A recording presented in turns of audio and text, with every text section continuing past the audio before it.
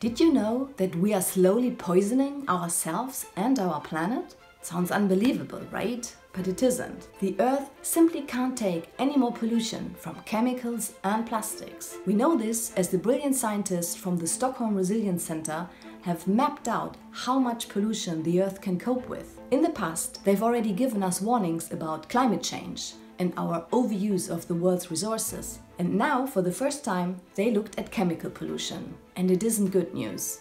Chemical pollution is now affecting the Earth's ability to provide us with clean air, fresh water and healthy soils. The production of chemicals has increased 50-fold since 1950, as in expected to triple again until 2050. Many substances are so dangerous they can disrupt the basic function of living things. They can disturb the hormone system, they can cause cancer, disrupt brain development, and even impact reproduction and fertility. And for many other substances, we don't even know. We simply don't have the data.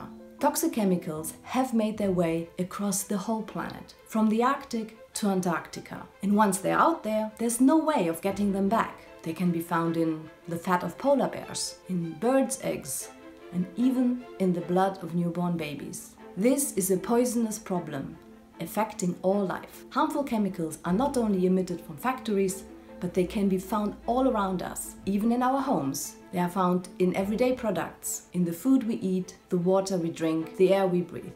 So what can we do to reduce the overall chemical burden? 3 things. First, we need to push governments to adopt stricter laws to ban toxic stuff. Second, we need to encourage companies to develop and use safe alternatives. And third, we need you to raise your voice. The scientist's message is pretty clear. We are outside the safe operating space, so let's join together to fight toxic pollution.